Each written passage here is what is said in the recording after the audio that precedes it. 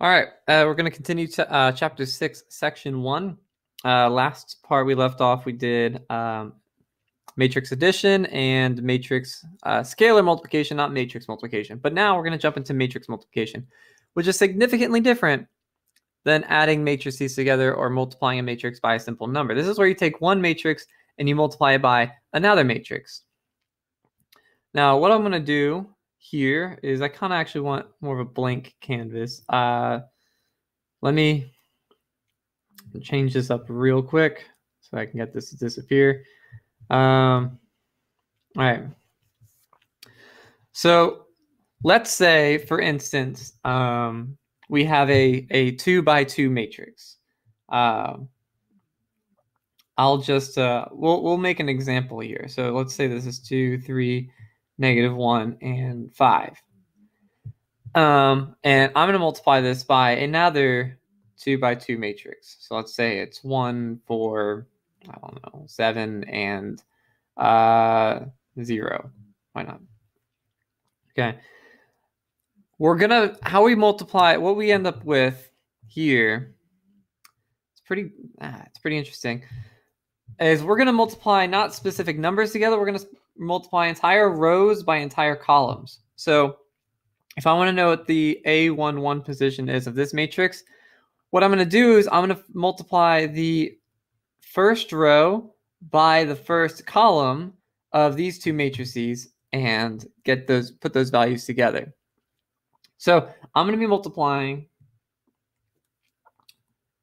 the first row by the first column.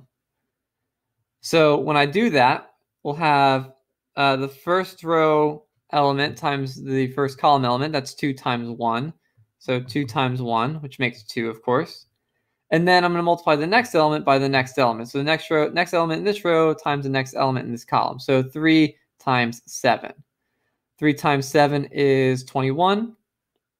And we add those values together to get the value that goes in my new matrix. So 2 plus 21 makes 23.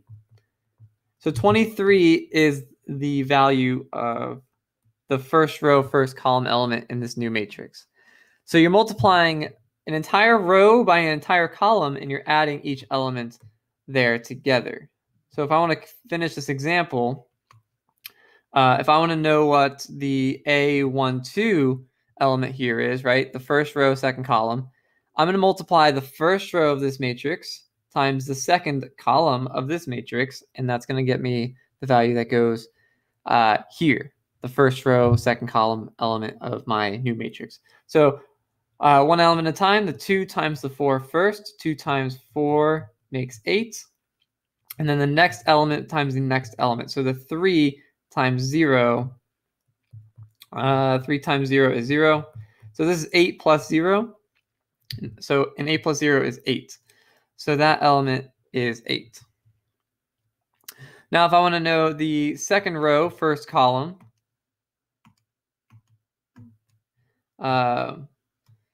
element, second row, first column element in my new matrix, I'm going to multiply the second row by the first column of these two matrices together, add those numbers up, and we'll have that value. So first one at a time, -1 times 1. -1 times 1 is -1.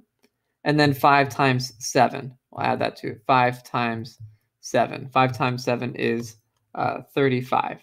So it's -1 plus 35 makes 34. So 34 is the element there.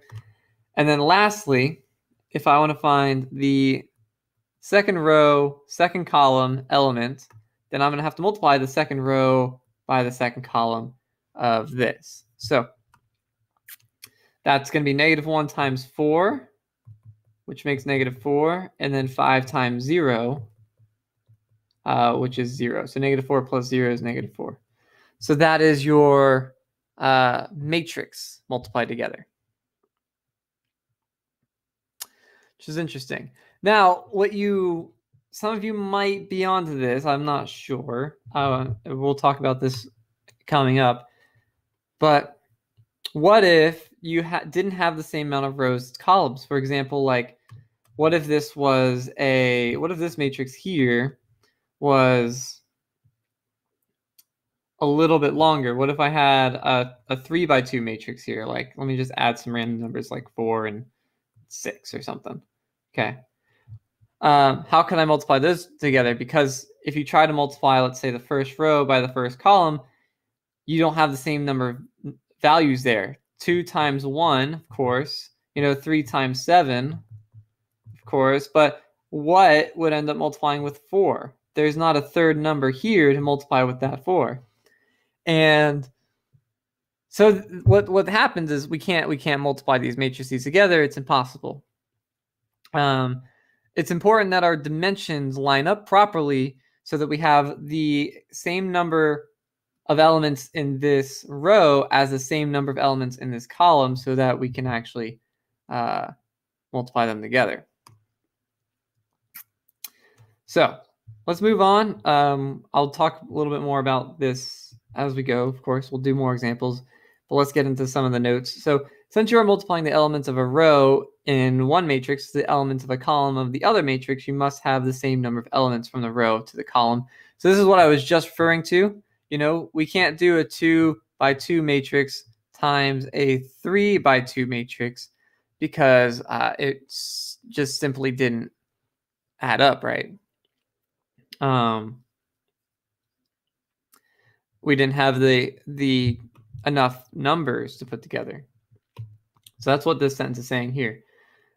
Now, here's how you determine what matrices you can multiply together and which ones you can't. So whatever your m by n matrix is times another m by n matrix. And this isn't very math technical lingo, so if you're a really math geek, you'll notice that this is probably not how you should write it, but for our purposes, it's fine. It'll make the point. Notice the values I've circled here, the n and the m value here. These dimensions must be the same for the multiplication to be possible. So, for example, if I had a 3 by 4 matrix, I could only multiply this with a 4 by something else matrix, 4 by 2, for example. If these two values in the middle are the same, that means I can do my matrix multiplication and it'll work out just fine. So those two values have to be the same. This indicates that you have the correct number of elements by the correct number of elements so that everything can be put together. You don't have any extra elements that don't fit anywhere. Like we had here before I erased it. But and another neat feature about this, okay, and I've emphasized the fact that those two values are the same here, right? If these two values are the same, the leftover numbers are the dimensions of the new matrix. So if I had a 3 by 4 matrix, so let me make that up real quick. 3 rows, 4 columns. 1, 2, 3, 4. 1, 2, 3, 4. 1, 2, 3, 4. Right? I'm not going to waste time putting numbers in them, and I multiplied it by a 4 times 2 matrix. So that's a, oops. We'll come back to that. 1, 2, 3, 4. 1, 2, 3, 4. Right? I'll be left with, my answer will be a 3 by 2 matrix. 1, 2, 3, yeah, like this. Which is kind of neat as well. So some tricks about dimensions that's important to remember. We can only multiply matrices together if they have these two values in the middle being the same, equivalent. So we can do a 3 by 3 matrix times a, should really write these differently. We can do a 3 by 3 matrix times a 3 by 1 matrix all day long because these values are the same. But I cannot do a 3 by 3 matrix times, let's say, a 2 by 3 matrix because these values in the middle are not the same. It wouldn't work. So these values have to be the same. And if they are the same, just change this one for fun. If these values are the same, then the remaining outside values, the remaining outside values are the dimensions of your answer. Your answer will have 3 rows and 5 columns if you had this type of matrix. Neat stuff, neat stuff.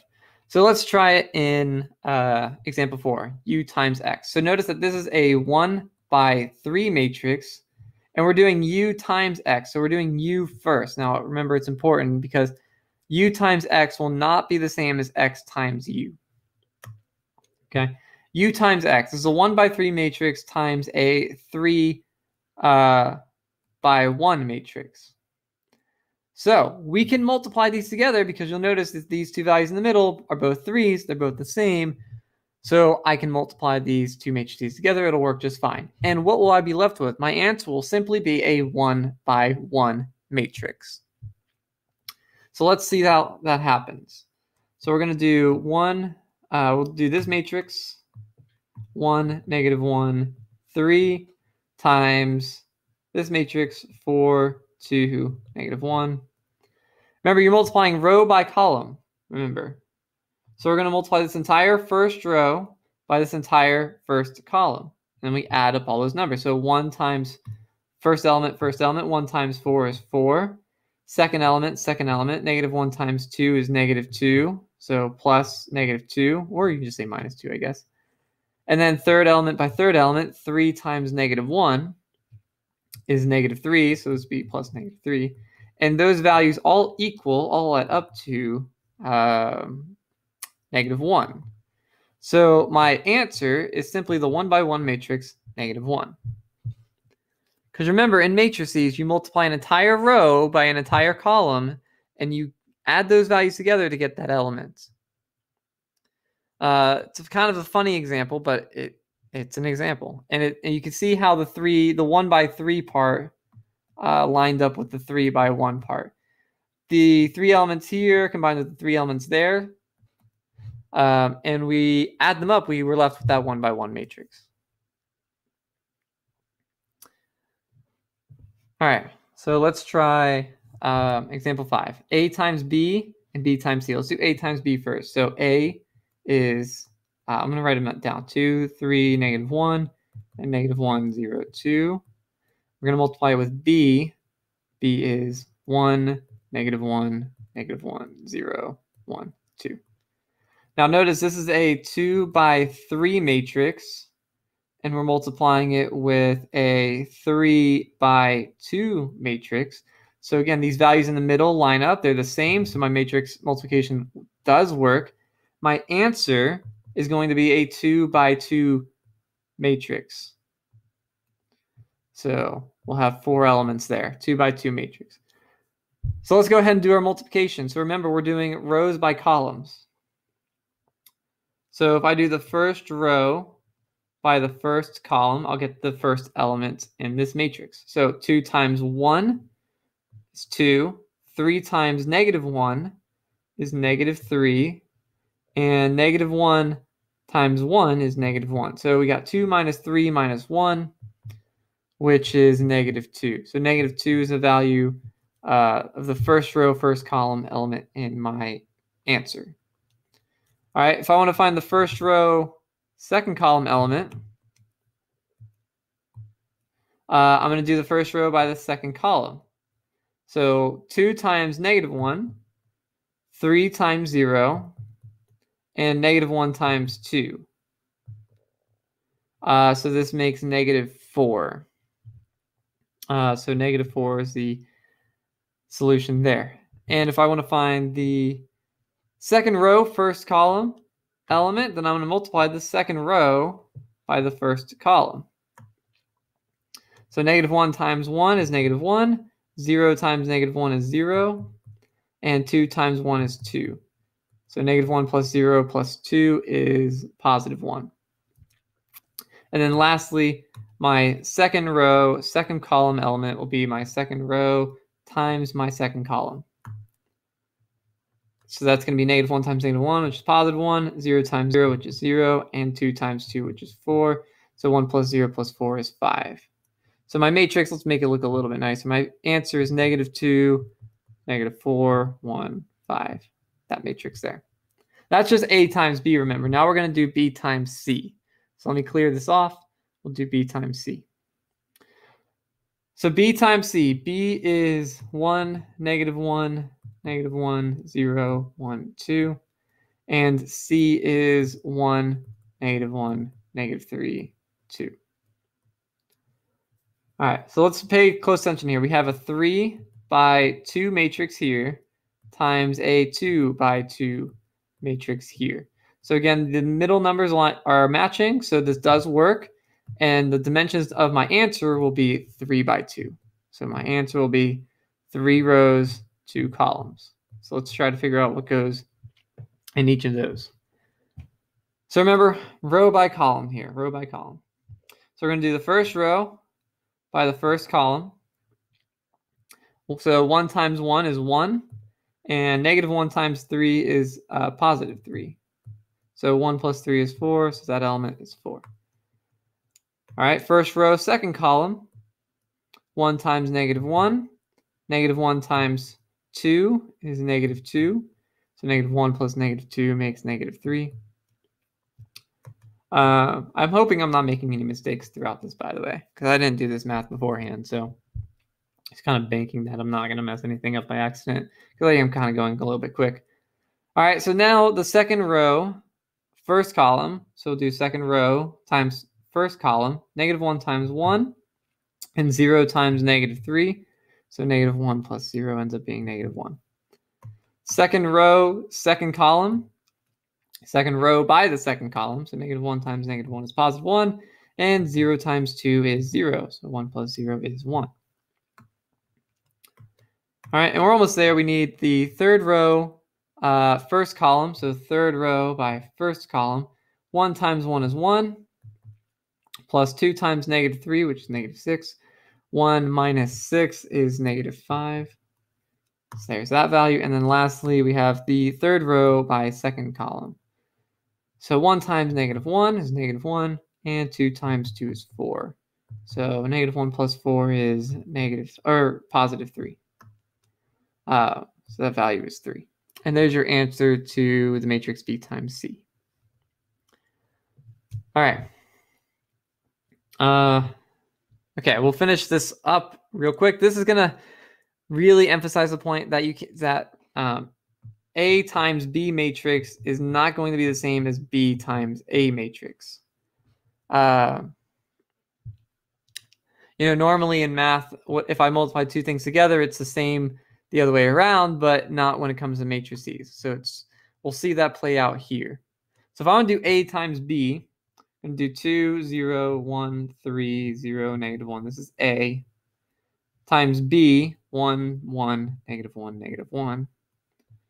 First, notice this is 3 by 2, and this is 2 by 2. Now this works. We have 2 and 2 here, so that's good. I can do my multiplication. I'll be left with a 3 by 2 matrix as an answer. So 3 row, 2 column matrix will be my answer. So let me go ahead and quickly do that math. We're going to do the first row by first column, 2 times 1, and 0 times negative 1. That value is 2. First row, second column, 2 times 1, and 0 times negative 1 is 0. So it's also 2. Then we'll do second row, first column, 1 times 1 is 1. 3 times negative 1 is negative 3, so it's going to be negative 2. You add them together. Second row, second column, 1 times 1 is 1. 3 times negative 1 is negative 3. So 1 minus 3, again, is negative 2. And then third row, first column, 0 times 1 is 0. And negative 1 times negative 1 is a positive 1. So 0 plus 1 is 1. And then lastly, 0 times, it's the same thing if you haven't caught on yet. 0 times 1 is 0. Negative 1 times negative 1 is positive 1. So 0 plus 1 is 1. So there's your solution. This is A times B matrix. Now let's do B times A. We'll see how that goes. Let's clear this off. We'll do B times A. So B is 1, 1, negative 1, negative 1. And we're multiplying it with A, which is 2, 0, 1, 3, 0, negative 1. So first point out, this is 2 by 2 matrix times a 3 by 2 matrix. And you'll notice these numbers in the middle are not the same, which means this matrix multiplication does not work at all, and it is not possible to do B times A. So there is no answer for B times A. And again, why can't we do this? Well, if I try to do the first row by the first column, I have 2 elements here and 3 elements here. And I can't do it if they're not the same number. They have to both be the same equivalent number of elements there for me to put them all together. I can't do this, so b times a doesn't exist. We can't actually do b times a. So let's do c times b. So c times b is 2, 2, 1, 1. And b is 1, 1, negative 1, negative 1. So I have a 2 by 2 times a 2 by 2. I didn't mean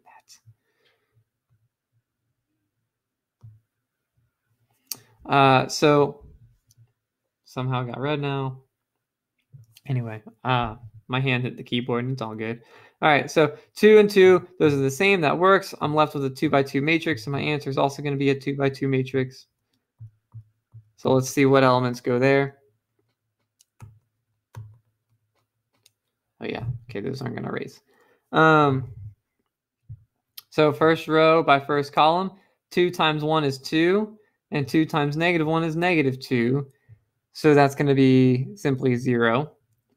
All right, first row by second column, it's the same exact thing. 2 times 1 is 2, and 2 times negative 1 is negative 2. So 2 minus 2 will also be 0. Second row by first column, 1 times 1 is 1. 1 times negative 1 is negative 1. So 1 minus 1 is 0. And lastly, second row, second column, 1 times 1 is 1. And 1 times negative 1 is negative 1. 1 minus 1 is also 0. So matrix, yeah, it exists, but it's all 0. That's fine, I guess. But that's what you get when you do B or C times B. C times B. What happens if you do B times C, though? That's the kicker. Now, this isn't going to erase, so I'm just going to do it on this slide here because of that issue I had, this part. Like, this stuff doesn't erase. So I'll just do it on the slide. Oh, wait, no, this stuff won't erase either. Okay, hold on a second. Let's just erase all of this. Don't save. Great.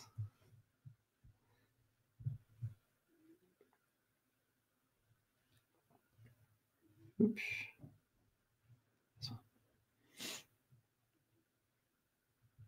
Sorry for my clumsiness there.